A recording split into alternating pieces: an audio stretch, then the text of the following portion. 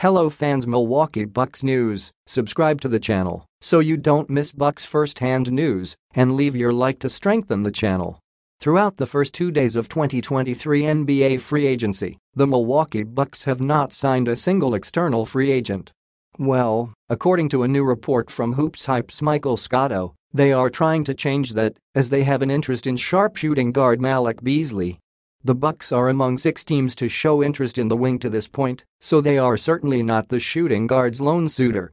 NBA free agency rumors: Milwaukee Bucks targeting sharpshooting wing. Milwaukee's interest in Beasley is justifiable. This is a team that could always use more perimeter shooting, and he'd give them just that. The wing knocked down the most threes off the bench last season by any player, with 159 total. He's a career 37.8% outside shooter on 5.8 attempts per game, having made a living due to that shot. Excluding his first 2 seasons, where he didn't play much, Beasley has averaged 12.7 points per game in his career.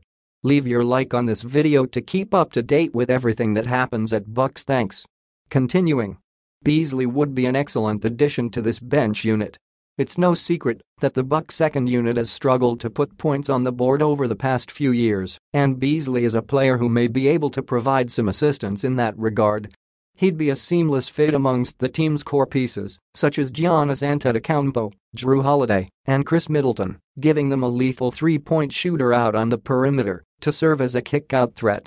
At 26 years old, he's also still fairly young, so he would bring some youth to this roster, which the team seems to be prioritizing under their new head coach in Adrian Griffin. In short, the Bucks should make a strong run at Beasley.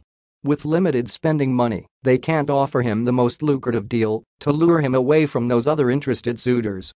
However, they can offer him a role on a championship contender. If the Bucks lose out on Beasley, keep an eye on another wing in Terrence Davis, who ESPN's Mark Jones says the team is also eyeing. Between Beasley and Davis, the Bucks are clearly looking for more wing depth, and that's music to Milwaukee Bucks fans' ears. Put your opinion in the comments, as it is very important for Bucks. I update you at any time with the latest news from Bucks. Help the channel become a member